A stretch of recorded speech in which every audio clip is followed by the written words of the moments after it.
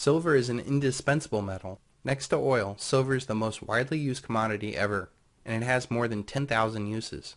As technology progresses and expands, silver's usefulness will explode even further. Its unique characteristics are unlike any other commodity in the world. It is the most reflective of all metals. It is the greatest conductor of both heat and electricity. It strongly resists corrosion. It is the second most malleable and ductile metal next to gold.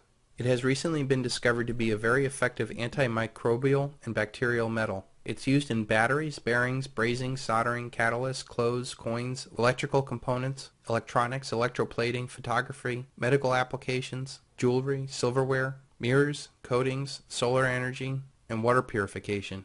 Silver is generally used in such small quantities, and its unique characteristics make it irreplaceable.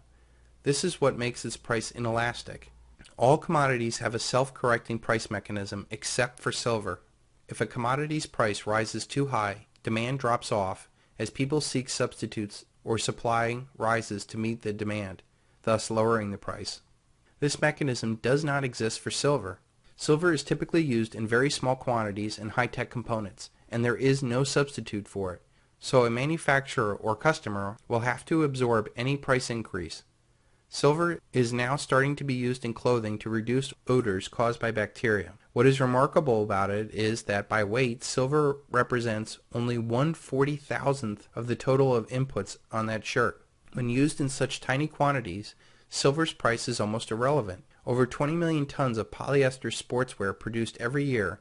The textile industry consumes 1,200 tons of silver annually. That's 38 million ounces. Let's say, for example, the average computer contains 1/10 of an ounce of silver. That would mean that there is about $3 of silver in the computer. Now let's assume the computer in question costs $1,500. If silver were to go to $1,000 an ounce, the same silver in that computer would be $100. Do you think Apple Computer is going to throw its arms up in the air and cry that they can no longer sell computers because silver is too expensive? No, they will raise the price of the computer and probably advertise that it has the most silver in it. Do you think the average consumer is going to say, I would buy a computer at $1,500, but at $1,600, no way? No, they'll find a way to get the extra $100 so they can read the latest online news about Miley Cyrus. It's not just consumer products that are at risk. It's the companies, the industries, the nations that are at risk. Apple has a market cap of $400 billion.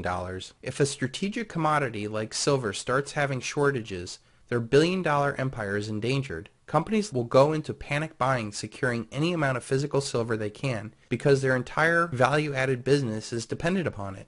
They will not be buying SLV or certificates of deposits.